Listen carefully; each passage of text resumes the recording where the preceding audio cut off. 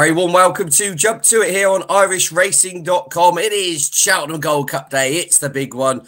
What a day of action we have in store, of course, to give their views and insight onto all things Cheltenham Festival. As we've been seeing all week, we have Vincent Finegan and Stephen Harris with us. Great to see you again, then, gentlemen.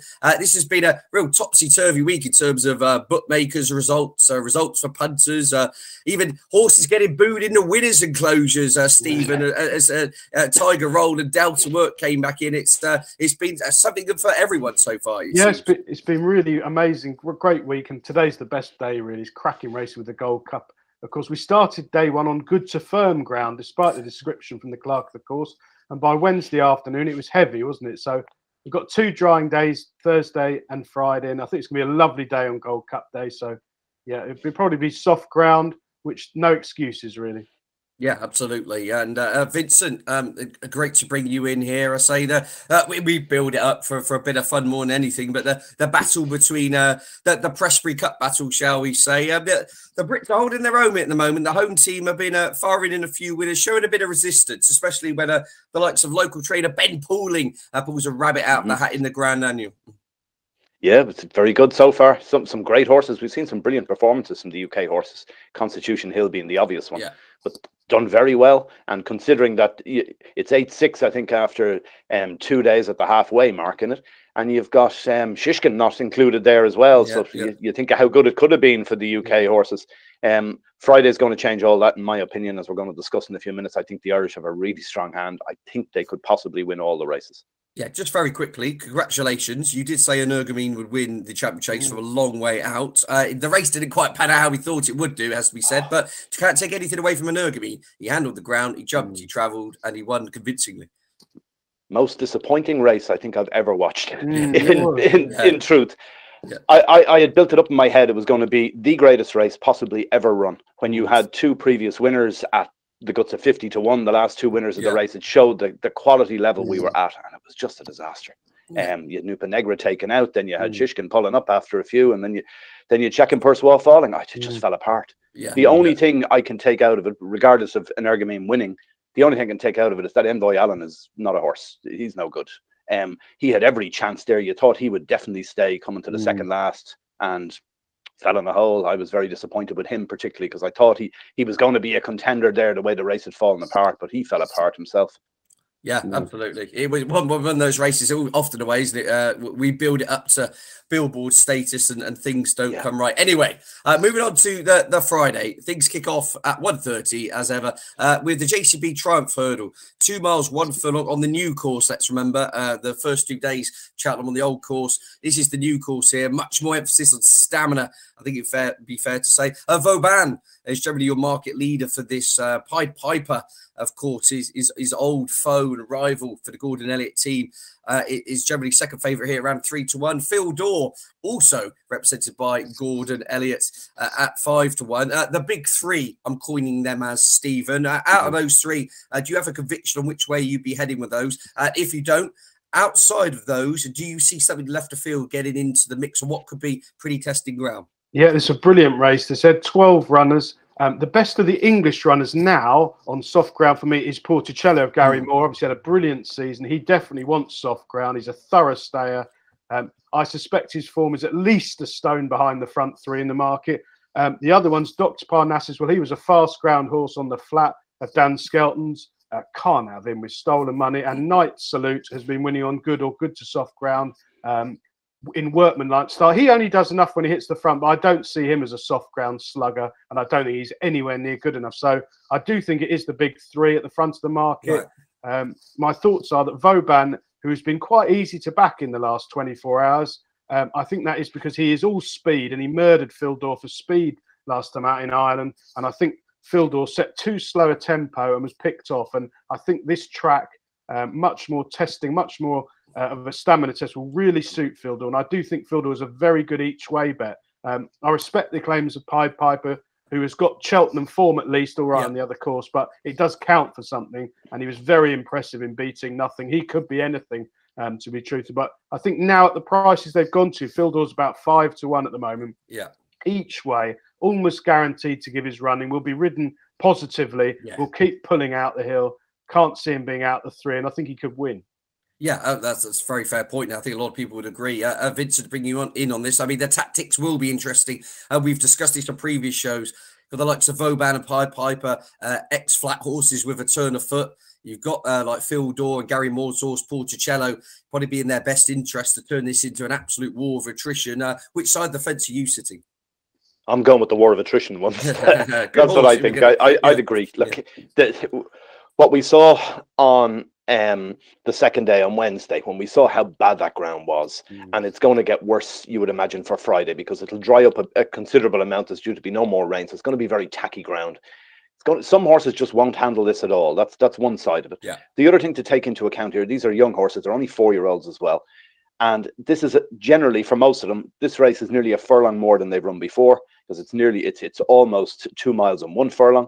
Doesn't sound like a whole lot, but it is. It's 1/9 extra or whatever it is, or the extra furlong. Sorry, 8 furlongs in a mile, 1/16 extra. But it might make a difference up a hill as well. I think Vauban is vulnerable because of that. Pied Piper was very impressive, as we said, at Cheltenham the last day. Has had a nice break as well. Could have improved since then. I still think Phil Dore is the one, though. I wouldn't be surprised to see Porticello come in here somewhere with the heavy ground form it had in France, and it's run on soft ground in the UK as well. Yeah. If this turns into a real battle and a slog, and it probably will, I think you're looking at the likes of Phil Dore and Porticello for me. Maybe the pair of them each way would be my way looking at it, because I can't see both Pied Piper, Vauban, and there's a lot of others in here that really won't handle this ground on what they've done already. The likes of Lunar Power and several others look like they'd want decent ground. Yeah. Yeah, no, I think it's fair to say, generally we're against Vauban here. I slightly disagree with Stephen with Dr. Panassis. I thought the ground was pretty deep the day he won it at Ascot. But yeah, again, whether he's up to this level, we don't know. But I'm Phil Dore and Dr. Panassis versus the field. So yeah, we're out to get the shorties beat in the opener at the Triumph Hurdle at 1:30. All in all, I just hope the race lives up to the billing, because at least if those big 3 are in contention, swinging into the home straight, it will be some spectacle, won't it? That's the Triumph Hurdle. Done and dusted. On to the 210 now, of course. This is the McCoy Contractors County Handicap Hurdle, 2 miles 1 furlong again on the new course, wide open, or is it? State Man, one of the preview night horses, I think it's fair to say, Vincent, well supported for this once we knew where he was actually heading. Do you see him as the one to beat? Absolutely, I do. I can't believe the handicap mark the horse has got. Like, what I don't understand here is how the handicapper has actually given him a mark. You're looking at him well back to win a maiden hurdle at Christmas in Leopardstown, cruising when it fell 2 out. Then it goes at 1-7 to Limerick on the 1st of February and hacks up in a bad race. And he gives it a 1-4-1. Sure, that's finger in the air stuff, I would have thought. I don't know how you give. Well, I was just going to say, Vincent, it's a very good point on a wider issue you raise here. Where's the algorithm to calculate that? If you see what I'm saying, it's guesswork, essentially. Absolutely. Yeah. Well, then you take another horse in here, Colonel Mustard. We know how you can rate him in the sense that he's run against decent horses. So we've got collateral form all over the place. He's second to John Bond. He's third to Sir Gerhardt, admittedly beaten 12 lengths, but that 3-stripe life in second. So we can gauge all of that. We have no way of knowing what this State Man is. He could have £20 in hand, or he could be £20 wrong for all we know. And I'd be erring on the side that he's £20 in hand. In truth, it's just very difficult to know how good this horse is. And we had Danny Mullins on our Cheltenham special, and he was saying wherever this runs, he thought it would win, and you can see why. It could be very well handicapped. There's a few others in here. Irish again. You've got Surprise Package. That was some winner of the Imperial Cup last week in Sandown. It's sluiced in. So it's coming here in serious form. That would have to be some sort of a contender. It's got a £5 penalty, but even so. And then the other one that I've liked all along is Top Bandit of Gordon Elliott, Davy Russell on board. This horse, funny horse, took 5 goes to win a bumper. And oftentimes with those horses that take a long time to win a bumper, when they do get the hurdles in front of them, they really improve. And this horse has won its last 3. Significant thing here as well is this often helps from Irish horses to get a handicap rating, a good handicap rating for Cheltenham, is if you've run in the UK, and this horse won its maiden in Cheltenham.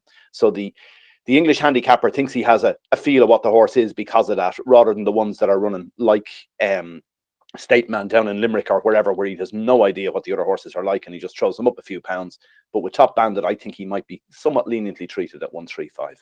Interesting, yeah. Top bandit there for Gordon Elliott. Clearly going to get a lot of support on the day, one would feel. Coming back to you, Stephen, with regards to State Man, could be well in. Is his inexperience, though, an issue to you? That's what I was going to say. I mean, he fell, didn't he, when they put the crown jewels on? I think he went a 13-8 on in a 100-runner maiden hurdle. I mean, he was obviously absolute stable nap and he'd have won easily, and then 7 on next time. It's impossible to assess. Yeah. I mean, we had a horse, didn't we, earlier in the week on Tuesday, Gaelic Warrior, that was an incredibly short price, but they were right, weren't they? Yeah. How on earth didn't it win? I mean, we must talk about that race at some point in the future. I've never seen a race like it at Cheltenham. It was like a Fosslas maiden hurdle, tries to the front and everything else out. I have never seen a handicap hurdle at Cheltenham like they crawled round. I mean, it looked like, if you're sort of real puntery betting shop talk, but you know, 20 of the jockeys were on the front one. I mean, but anyway, he got beat. They do get beat, and somehow it got beat. I think State Man's probably in a similar bracket. I should think they think it's probably £14 better than its mark, and he's 4-1 favourite as a result. I mean, you know, we're punters, aren't we? It's virtually impossible, really, to take that sort of price in a 24, is it? 24, 25 runner handicap. Yeah. You want that sort of price to get a run, unless you're going to get a soft lead in the front that, like Gaelic Warrior was gifted. So I went for West Cork, who I think Dan Skelton, we've said before, great record at Cheltenham in the past in these big races. He's won on soft ground at Huntingdon. He beat a horse of Henderson's, Mr. Coffey, in style. So I'm not too worried about soft ground, although mainly you sense with Skelton's, they're good ground gliders with a bit of speed, aren't they? Yeah. In his handicaps. But I think he'll run well, but I wouldn't be surprised if all of these Irish horses that Vincent's mentioned are miles ahead of their mark. It seems to be what happens every year now. So it's a brilliant handicap. It's probably the best handicap hurdle of the week in quality terms. I mean, the horse that won at Sandown, Surprise Package, the other day, that race did fall apart at Sandown, and I suspect he was in the right place out the heat of a pace that was too strong, and he ended up winning by miles. But that being said, you know, when he won that race at Sandown, I didn't think he'd be sort of 12-14-1 for his next start, you know, a week later. Yeah. I mean, he's the sort of horse who could have been 4-1 favourite in other years. So it's a fascinating race. There's probably, you could have a short list of 10 and miss the winner. That's the trouble. Absolutely. And I'm sure there'll be some last minute interesting betting moves and plunges. As you know, I've been a West Cork fan for some time,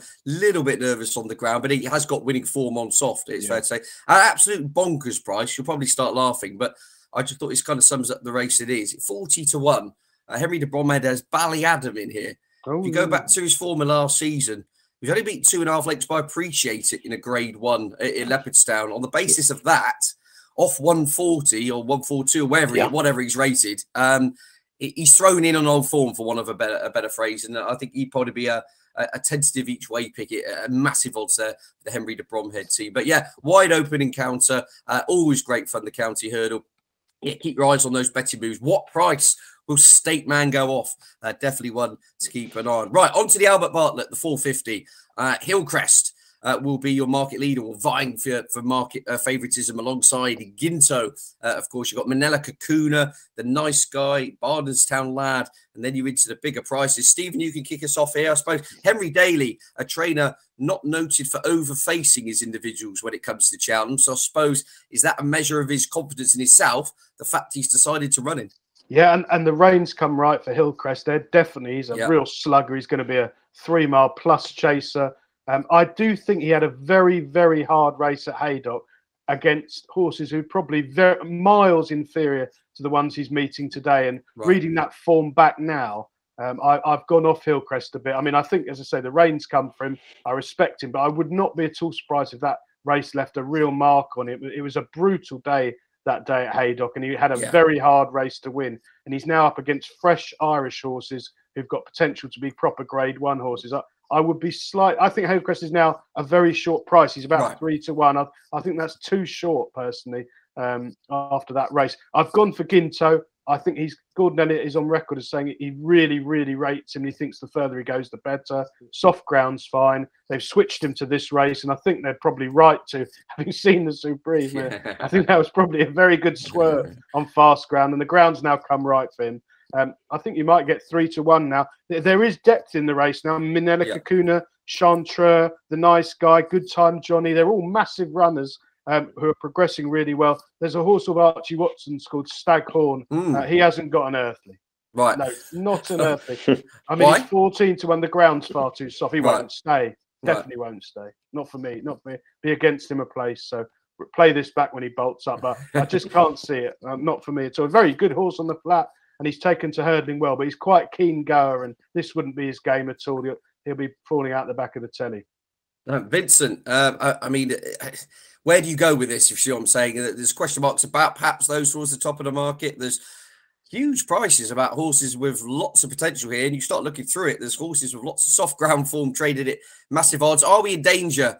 You know, we've seen some shocks in this race in the past of going a little bit OTT about those at the top of the market, given this is a race that can sometimes just turn into an absolute battle of wills, can't it? Yeah, no favourite in the last 8 years in this race. You've had horses like Vanillier won it last year 14 to 1, Minella Indo 50 to 1 in 2019, Kilbrick and Star 33 to 1 the year before, Penn Hill 16 the year before that.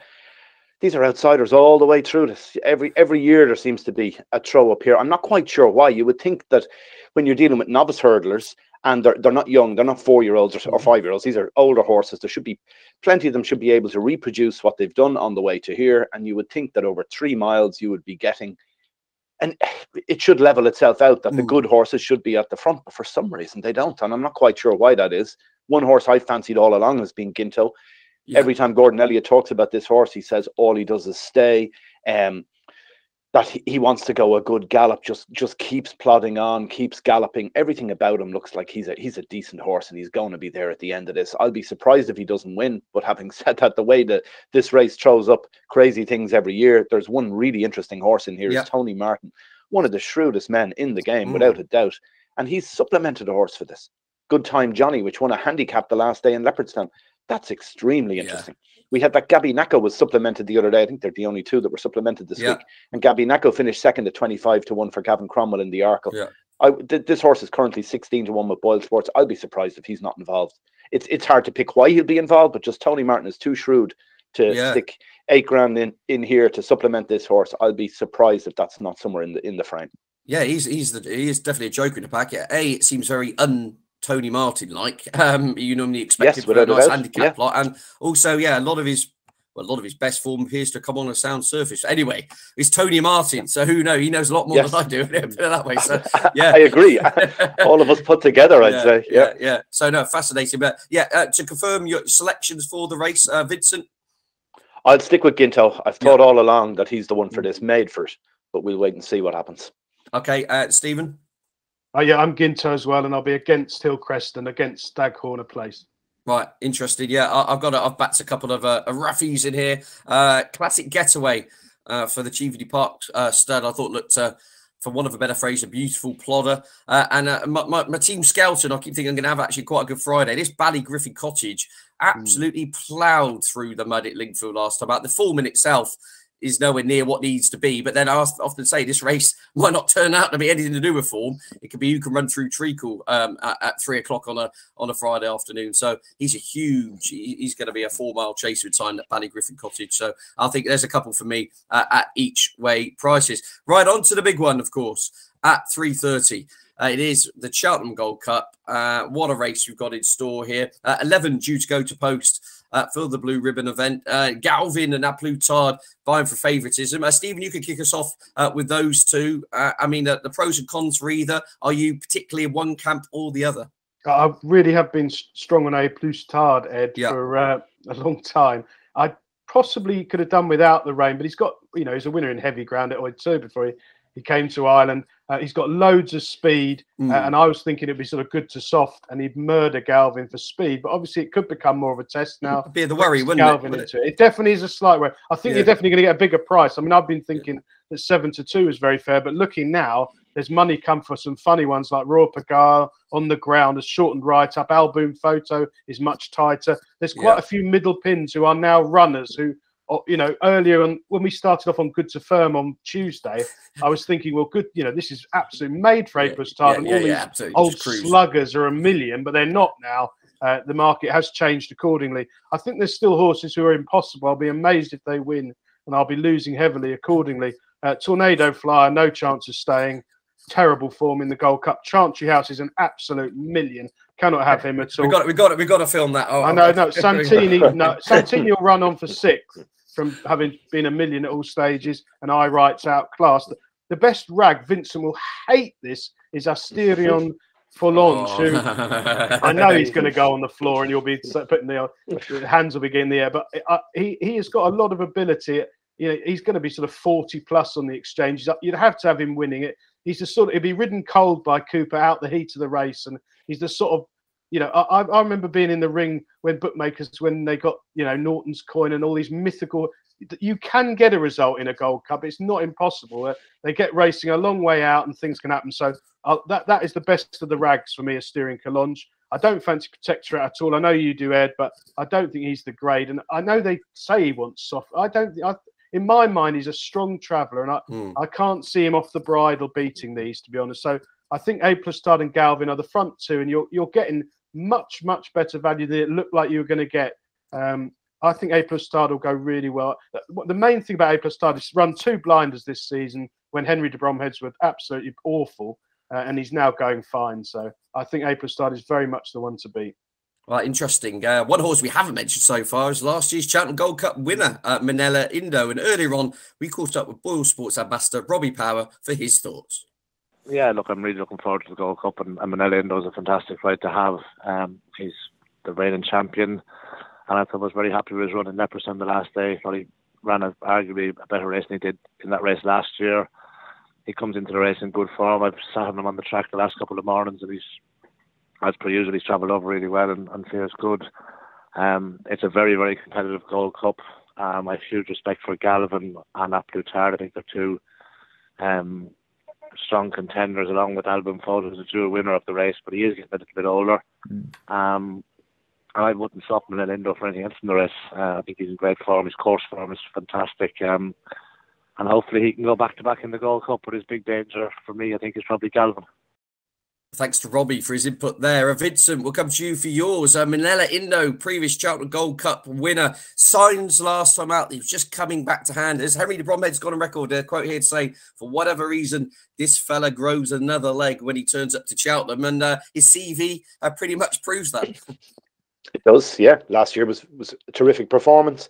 I think it's great for Robbie Power coming back from injury as well. He hasn't had a good time the last year or two to get a ride like this. It's unbelievable. How could you think you were going to pick up a spare ride on a Gold Cup winner coming to retain its trophy? It's amazing, really. The other side of that is I wasn't that impressed with the run in Leopardstown the last day. Okay. I know people say that he's a spring horse, and that some of his form this season has been very poor. I thought the first day in Down Royal with Froden, I thought, okay, you give him the benefit of the doubt there, first run of the season, and he's Galvin in front of him that day too. And then he was very poor when he went to the UK.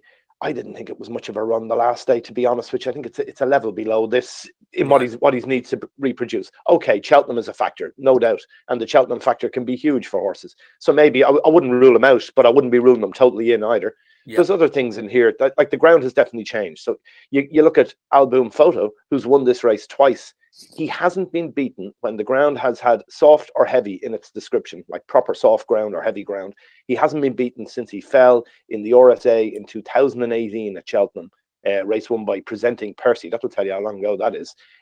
He wins every time he gets heavy ground. So if the ground is pretty testing, he has to come back into this. They've cheek pieces on for the first time. The other one, Stephen was mentioned there, Asterion Forlange. Like I've said it all along, not for me. Why do you need to back a horse who can't jump a fence?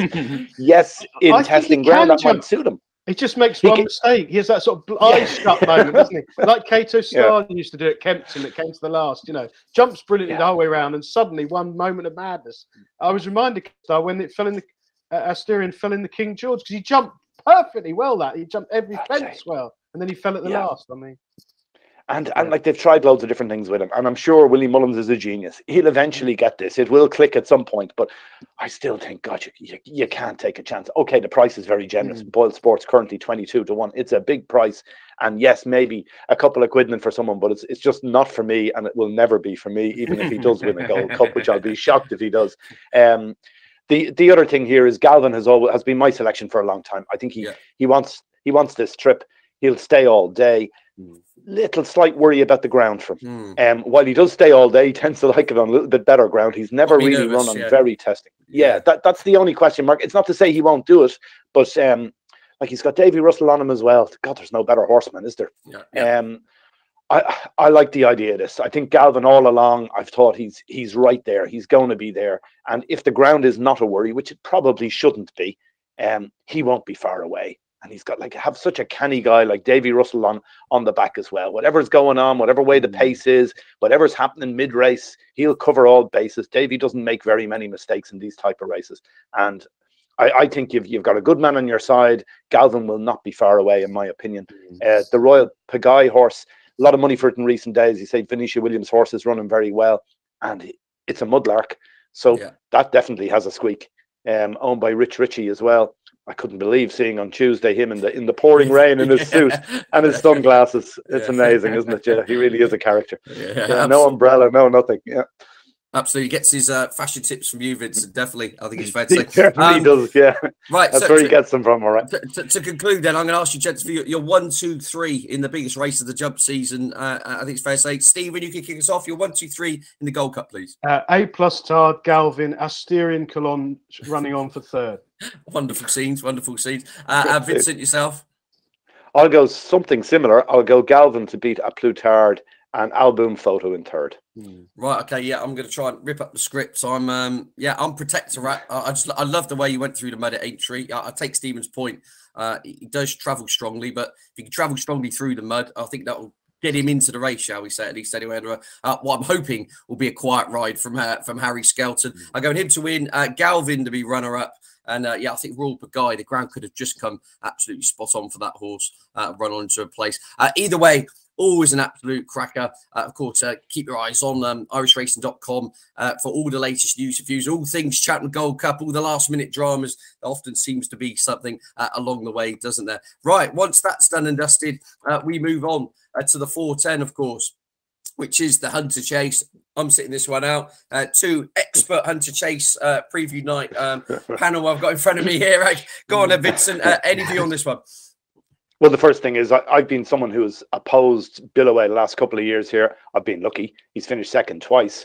Only beaten a short head last year by Porlock Boy. I'll oppose him again.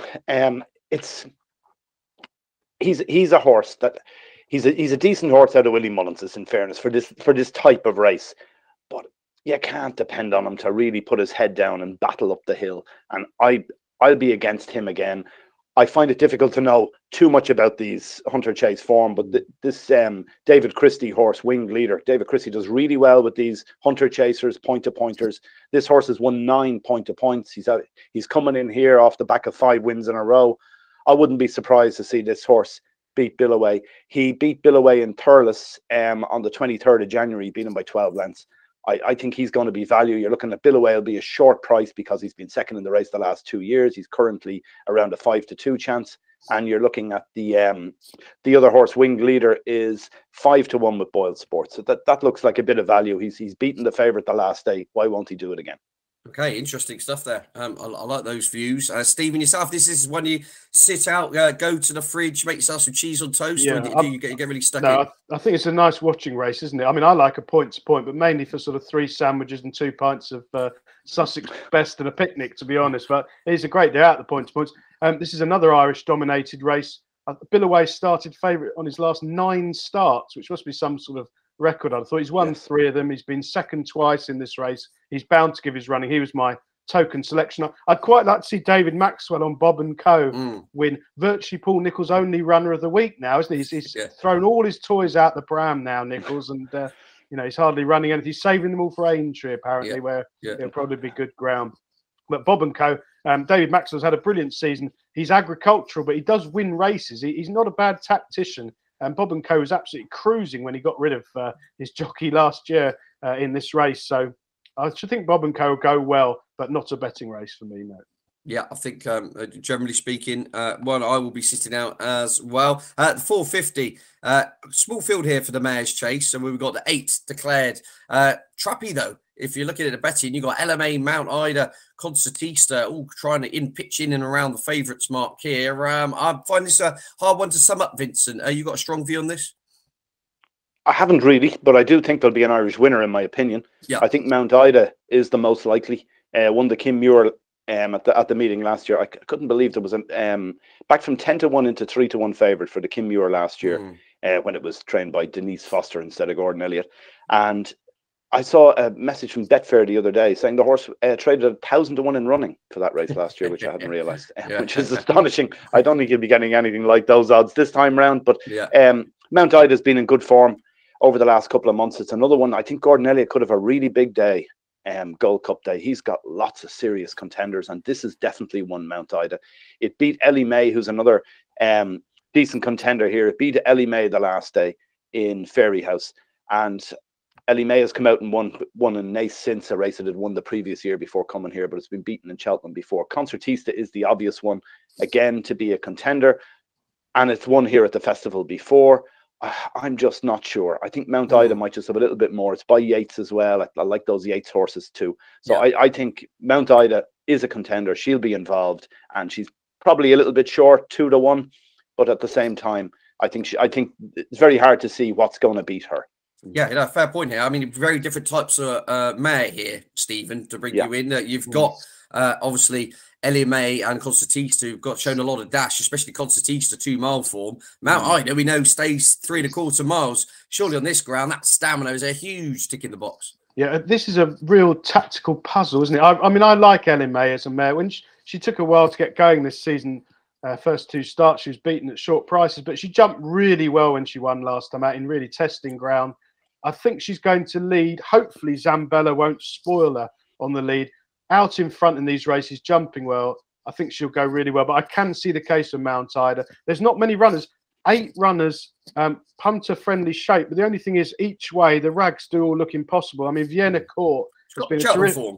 and terrific advert for Twiston Davis. He's had a good season with. He's got about half the number of horses he had at one stage, but they've all been running well for most of the season, which that's not always the case with Twiston Davis. He often blows hot and cold. But Vienna Court, maybe not quite the grey, but as you say, tough, battle hardened, does it here. So liable to give running. Scarlet and Dove has got an abysmal run last time to overcome, and Zambella I don't think is good enough and won't be able to lead with Ellie May in the race. So it looks the big 3 at the front to me, and I preferred Ellie May over Mount Ida, but maybe the really testing ground, if it is testing on Friday at this stage, might swing it to Mount Ida. But by the way, Ed, we'll have to talk the scheduling of Cheltenham. We've got that brilliant Gold Cup at 3:30, and then it sort of whimpers out. This is bad race planning, isn't it? This race is not a very high quality, punter friendly race particularly, and then the last race is absolutely impossible. So it does end with a bit of a whimper. The whole scheduling needs to be looked at. I think they've got it wrong this year, personally. Well, don't worry, it'll be a 5-day meeting soon, so they can move them onto the Saturday. Right. Moving on to the finale, the get out of jail stakes, the get home stakes, whatever you want to call it. The could be hitting the panic button stakes for myself by the time it comes to 5:30 on the Friday. If you're relying on the Martin Pipe Conditional Jockeys Handicap Hurdle for a winner over 2.5 miles, well, I found 2 esteemed gentlemen who are going to find you it now. Right, Stephen, Langadan. 9-2. We all know what happened last year. He bumped into a Grade 1 horse in a conditional jockey's handicap in the form of Galloping de Champs. Is he going to bump into anything here? Is he going to get the job done? He could well do. I mean, I've tipped Langer down from about 2 months ago when we started studying everything. Yeah. He has sort of halved it off, divided by 3 in price. I think he was 10 or 12, wasn't he? And he's actually got shorter for finishing it out with the washing at Taunton. But if you watch that Taunton run back, I mean, how they didn't have them in, I'll never know. I mean, he went from sort of 7-1, which was a huge price on form anyway, out to sort of 16 on the exchanges, and he dropped him out last of 6, and that's where he stayed. And what he got dropped £3 for it, which, well, I mean, it's amazing, really. Some of the handicapping is quite wild. It's like the Wild West at the minute, isn't it?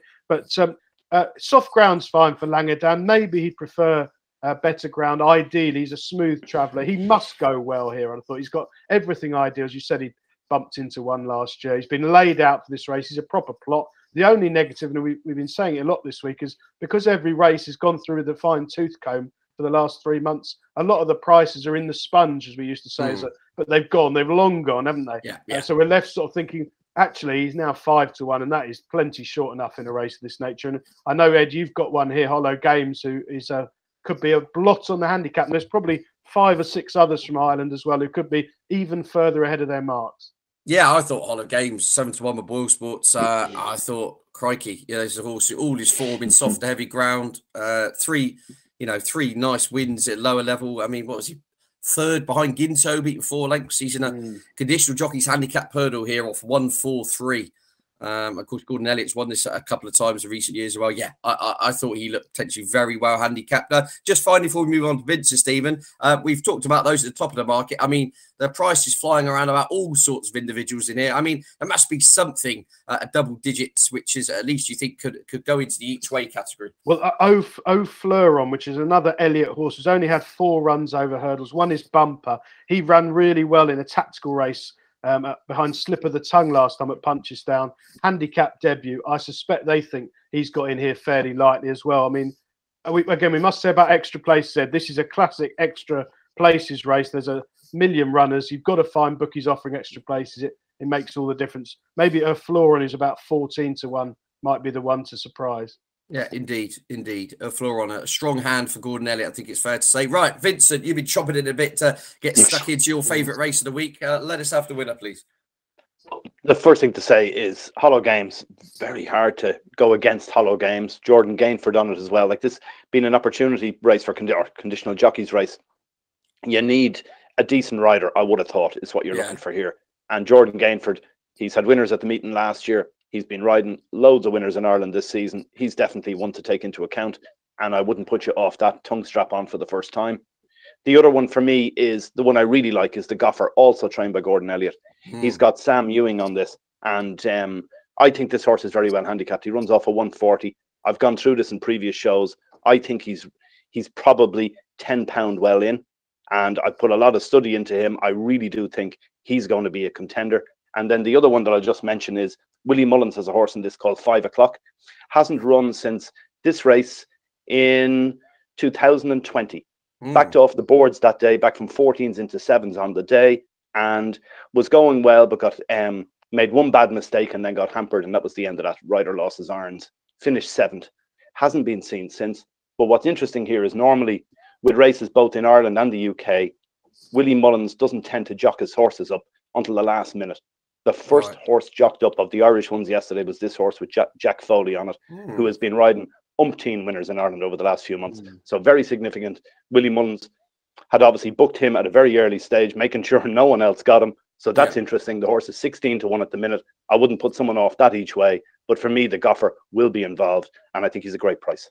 Yeah, the Goffer. Stephen, you want the last word on this race?